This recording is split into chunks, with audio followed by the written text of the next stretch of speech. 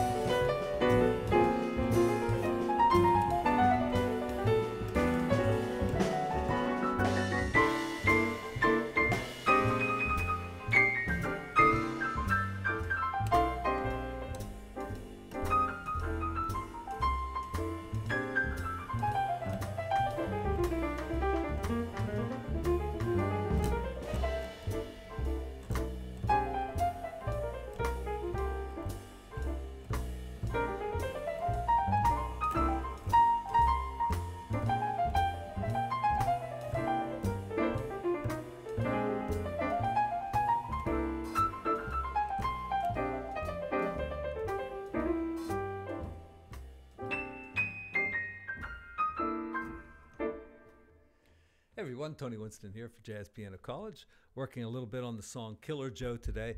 And, I'm playing along with the Jamie Aebersold track, and there's some really good piano chords on there. And I want to go back and listen and find out what they were. So let me just see who's playing. Okay, Jamie Aebersold is on piano. I like his chords.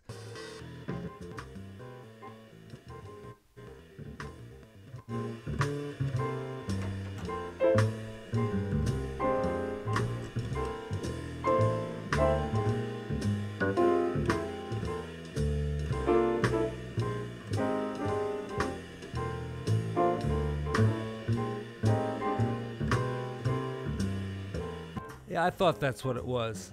He's suspending those chords a little bit.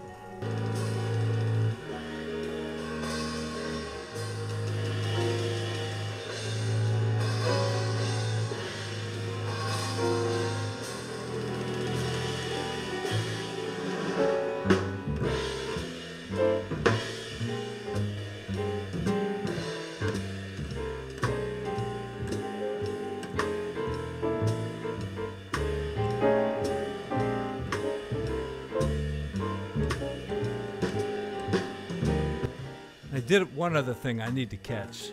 It was one of those things where you go up, like using the diminished scale, going like, and he does it at a place where I didn't expect it.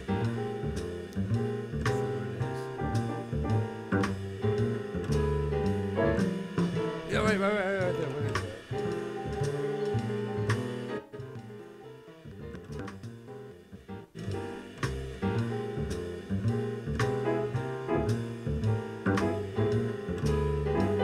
Okay.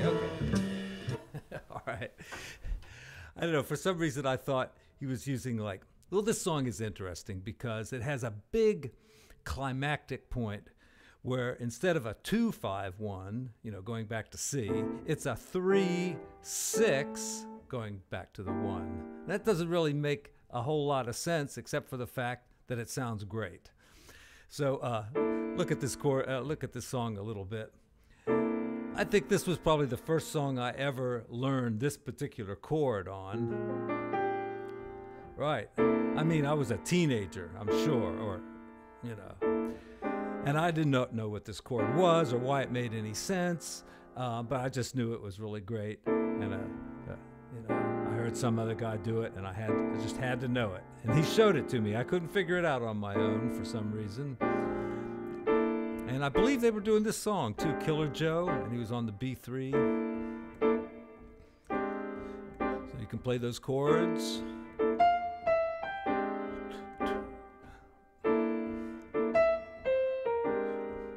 And I don't have the sheet music, so I'm not sure if I have the melody right.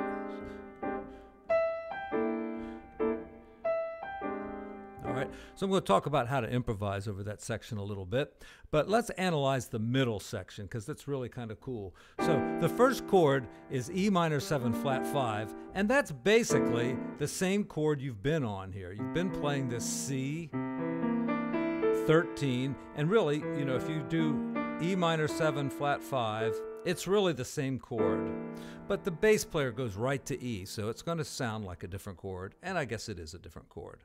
Just has the same notes in it. So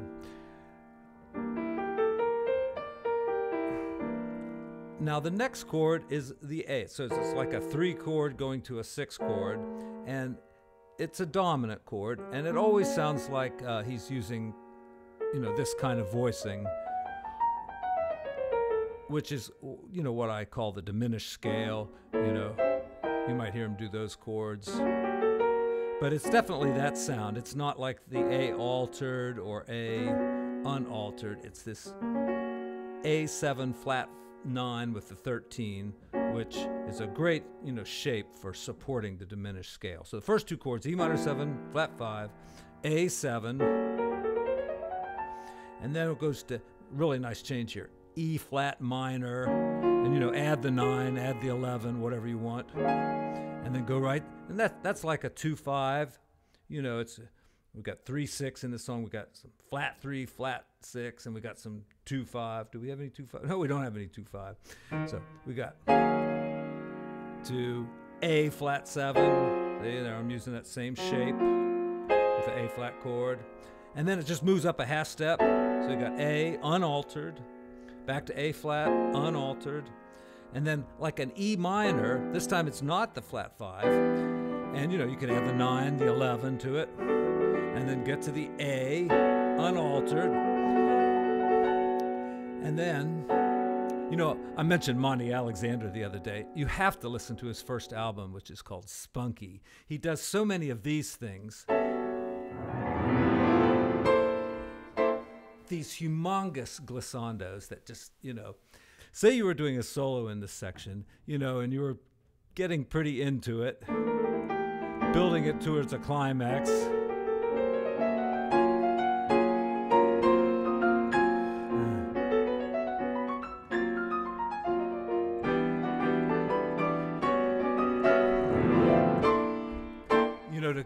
To give your audience the orgasm they've so richly deserved there, it's a pretty climactic part of the song.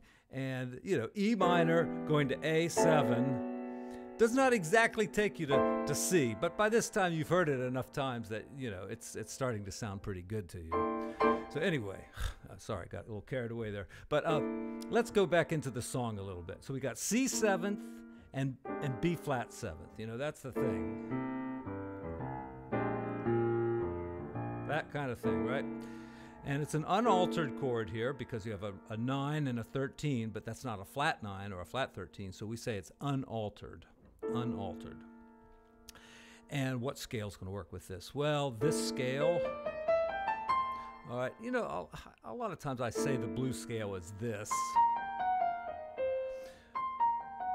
But the third is such an important part. And, you can also do these little things. So A, is not officially in the blues scale. And same with up here. So there's kind of this other blues scale like this. But, real blues players I don't think they really think about it like that very much. They just, know the notes they want to play and they just play them. So I would say on both these chords, you can use this blues scale. It sounds good over either chord. On the C, all this works. Right? Now, it works pretty good on the B flat too, because that's like a sharp 11. All right? Which fits in with an unaltered chord pretty well, but that's another story here. So now look, there's some cool little shapes. And then, all right, so what is this scale now I'm doing? It's kind of like this. Okay, that actually is B flat Lydian dominant, but I'm not even thinking about that. I'm just kind of know those are the right notes, and then back to the blues scale here. And if I think I can keep getting away with blues scale, I'll keep doing it. But if I want something a little jazzier, I'll go into that scale. And I should have a better lick on this.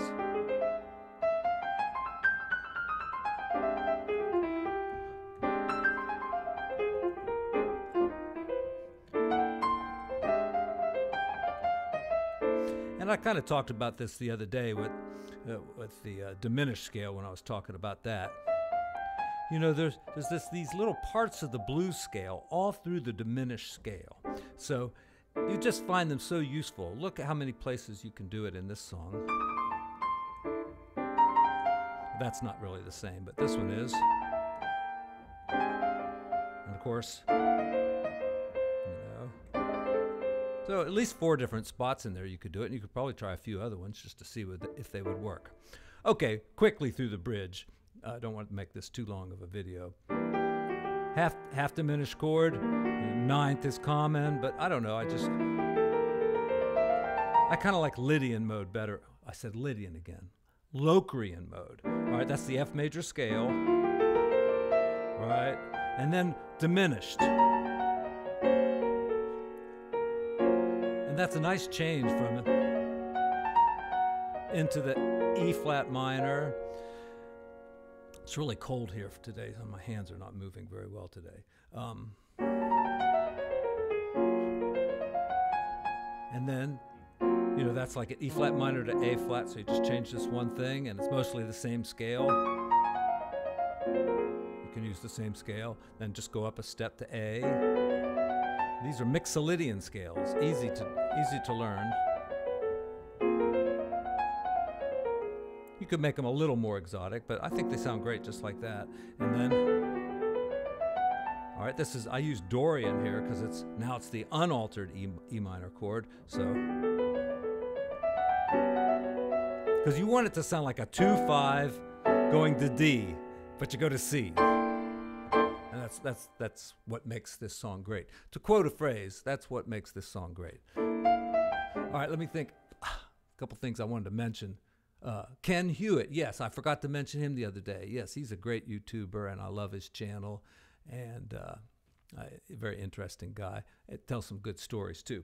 Hey, that's going to wrap it for me today, folks. I appreciate all my new subscribers, especially over on my Patreon page, but thanks for everybody who's been tuning in lately. And I've got some interesting things. I'm really busy today. I've got some rehearsals for this executive talent show. You know, it's like when these companies have their employees. I don't know. Anyway, it's a big gig, all day rehearsal plus the job plus another rehearsal tonight. So I'm going to be back real soon. Thanks.